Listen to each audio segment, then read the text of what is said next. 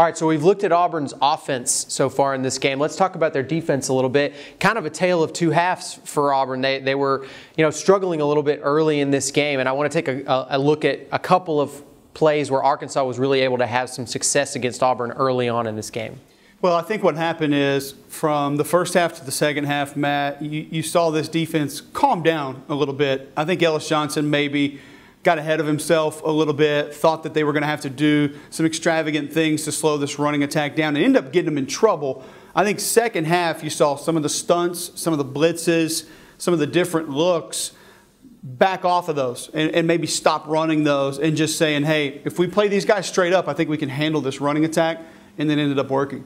Well, let's take a look at a couple of runs where Alex Collins, the young running back for Arkansas, was able to reel off a couple of big runs in a row here. Well, I think the first thing you look at here is you have a slant from the right side of the offensive line inside. So you're trying to gain penetration, trying to force this defense or force this offense to really have to maneuver in the backfield. You want to make these backs move and not get that full head of steam going downhill. It really is the perfect play call into what Auburn has called.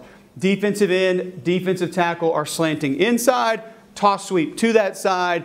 You got a corner blitz, safety blitz coming up from that side as well. You're asking a safety now with a pulling guard and a pulling tackle to really kind of take that on. That's not going to happen. Let's be realistic. A little bit of over pursuit at the linebacker and safety position from the backside, and that allows Arkansas's running back to just cut downhill and turn that into a pretty big play. Actually, a nice tackle by Whitehead to redirect and go make that tackle, because with another offensive line out in front, really should have been a bigger play.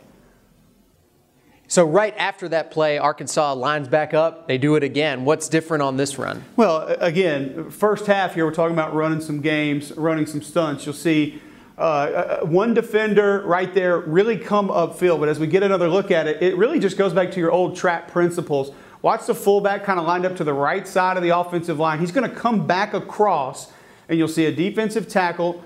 Angelo Blackson's just going to kind of come upfield right here, and that fullback's going to kick him out to the left. This is just old trap principles. You're just doing it with a fullback. And then it's just gut check right up the middle right there. If that defensive tackle gets penetration and then gets, normally you would say kicked out, he's getting kicked in technically, that's a tough spot to put your linebacker in, but you have the center up on the inside linebacker because you have an extra offensive lineman you don't have to use on that defender. That gives you a big advantage. It's funny because this is pretty much the same play that Nick Marshall hurt Arkansas with. You're just doing it with different people. Right. So the fullback has to come across and block the defensive tackle in this system.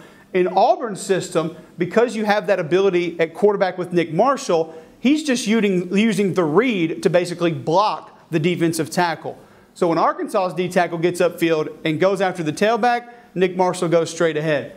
When this defensive tackle, Angelo Blackson, comes upfield for Auburn, the fullback just comes across and takes him out of the play, and obviously it leads to a lot of yards for the Hogs. And you mentioned earlier, but obviously Auburn was able to tighten this up a bit in the second half.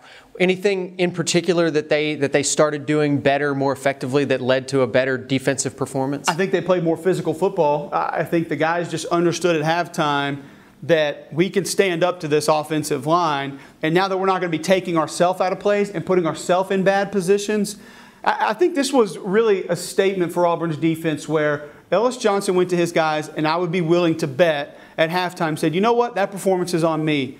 I put you guys in bad positions. I put you out of place to make plays, but I'm going to let you make plays this half. I'm going to put you on the field, and I'm going to let you go mano-a-mano up against this offense that's run the ball down your throat. You have a chance to prove me and prove everyone else wrong based on what they saw in the first half, and they did it.